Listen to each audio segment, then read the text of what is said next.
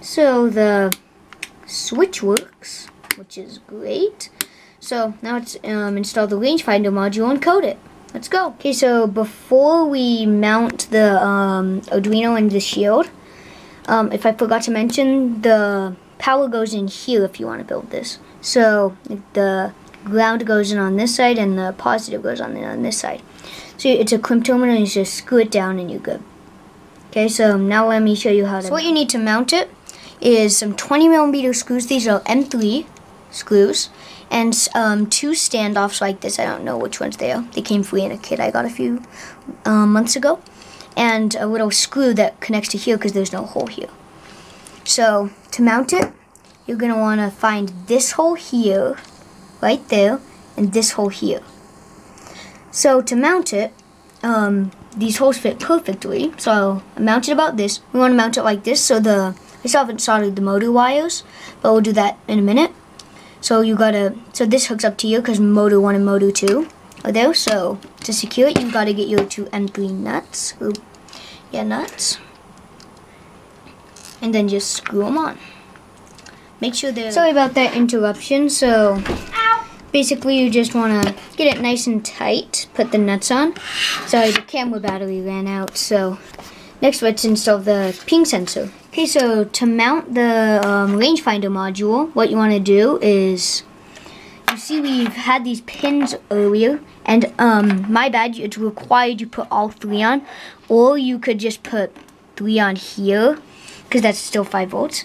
But what you want to do is get the VCC pin, which is positive, connect it to this rail right here. And then we have, on the other which is a white one, is ground. So we plug that in right here. So that looks good. So now we want to take these 2, which are the signal pins. We're going to plug them into analog 0 and 1. So the purple trigger is analog 0. And analog 1 is receive. Next we're going to mount the this thing somewhere. The rangefinder module. So yeah, so I want my robot to go, I don't know if I want it to go forward like this or like this. I want it to go like this, so I think I'm going to mount the ping sensor like right here. And maybe I could just stick it in for now. Maybe like use a little tape, so yeah. And I'll do a better instructable, and maybe I'll 3D print a mounting bracket that I mount it right here or something. So yeah, let's get some tape. So this is going to be a pretty ghetto way of mounting it. In the final version, I'm gonna, so in like a month or a few weeks, I'm gonna 3D print some stuff, and I'm gonna have a final instructable on how to install it. So let me just tape this real quick. This is a really ghetto job, just so you know.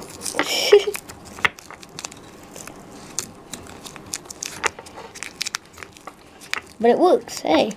I guess you can't complain if it works. Okay. It's looking good.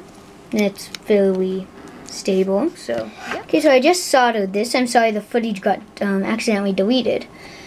So I soldered it. I ran the wires through here. I might add a dab of hot glue in the future. So solder's going to look good. Now let's wire up these. So now it's time to wire up the motors. I've already soldered them. So let me show you how it's done. I probably will get the polarity wrong, but I'll troubleshoot that during the thing. So I'll get these wired up and I'll be back with you then. Okay, so we're wired up. I probably got the polarity wrong, but okay. No one cares. I'll fix that during troubleshooting. But we are done with the hardware aspect. So I will see you in a few days to at most a week on software and getting this thing calibrated. So see you next time. As always, it's Thomas, and I'm Arduino Makes. Oh yeah, and thanks to FunKing3D for the green giveaway. Now I have like 500 subscribers.